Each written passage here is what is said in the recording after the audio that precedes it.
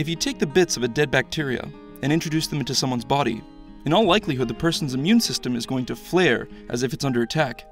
As harmless as dead bacteria might sound, the body will still react as if it's being invaded. These dead bits are also known as endotoxin and are a major red flag for the immune system. When your immune system does find endotoxin in the body, it will trigger the release of different proteins and physiological changes. It will make a person feel sick. Symptoms such as fever, nausea, headache, shivering are caused by your immune system gearing up to fight off infections. This is known as the innate immune response. It's fantastic. You can take any person, inject them with endotoxin, and watch them feel terrible for a short while. And that's what scientists at Radboud University did, with over 100 people, mapping out a predictable innate immune response. Now, it wasn't believed that one could voluntarily influence the innate immune response, but that's exactly what happened when scientists at Radboud injected Wim Hof with endotoxin. Using the breathing method he developed, he was able to dampen the immune response to the endotoxin's presence by flooding himself with adrenaline and stimulating the release of a key messaging protein, interleukin 10. This was achieved through voluntarily influencing the autonomic nervous system, the same system that beats your heart, remembers to breathe for you, and prepares you to fight or fly in the face of danger. A system that, for all intents and purposes, should not be controllable, because if we did have control over this system, we might forget to breathe or beat our hearts because we were thinking about cake. Yet, this is exactly what happened in the case of Wim Hof, voluntarily flooding his body with adrenaline, deliberate influence over his autonomic nervous system. So what should be done? The possibility is that Wim Hof had different genetics from the average person, giving him the unique ability to withstand the endotoxin. So a larger test was needed, with more participants, performing the same techniques designed by Hof. 30 healthy male volunteers were gathered, 18 of whom would be trained by Wim Hof, and the other 12 the control to the larger endotoxin experiment.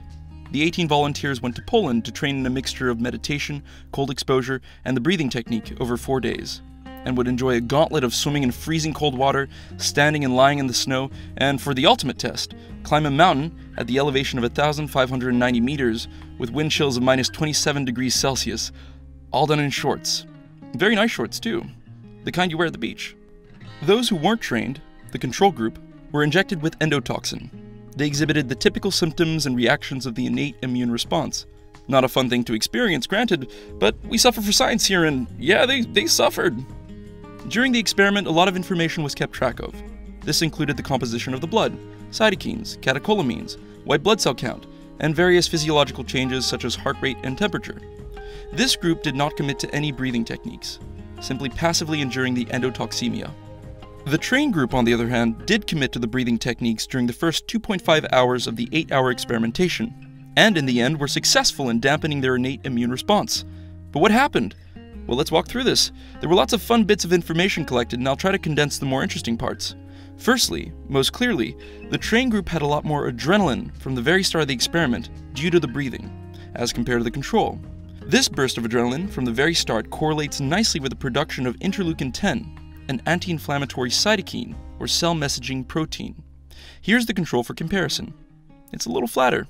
The anti-inflammatory element of interleukin 10 is that it inhibits the release of other cytokines that contribute towards inflammation and mediation of the innate immune response. As a result, the trained group had a less pronounced release of these inflammatory proteins compared to the control, had less acute symptoms, and recovered faster. Here were the cytokines kept track of in the control. Here they were in the trained group. Notice the difference in release, far fewer in the trained group because of interleukin 10. Now, even though the inflammatory response was suppressed, white blood cells were not. Having adrenaline in the system actually stirred leukocytosis, an increase of white blood cells in the blood. Here's a graph showing the control's white blood cell count over the 8-hour experiment, as compared to the trained volunteers. Some of the categories of different white blood cells were also measured, but the experiment was limited in that not all subtypes were counted. So, stirred from adrenaline, it appears as though the immune system was still humming and working in the background, despite a dampened inflammation response. Being able to dampen inflammation is also wonderful news on its own. It implies an interesting alternative to those who suffer from excessive or persistent inflammation, especially when considering autoimmune diseases. The study of which this animation is based off is a precursor to more investigation. It had a small sample size, but the results were astonishing.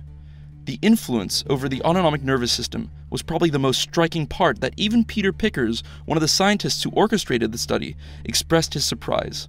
Onze belangrijkste conclusie, dat we nu voor het eerst heel duidelijk en onomstotelijk feitelijk hebben aangetoond dat een mens dus wel in staat is om zijn autonome zenuwstelsel en zijn immuunrespons op een vrijwillige manier te beïnvloeden. En dat was echt iets wat in de tekstboeken staat, dat kan niet. If there's one thing this tells us, is that there are deeper layers of our bodies that we can consciously explore. A potential we should study. A potential within our biology. And it's all there in front of us. So, let's have fun exploring.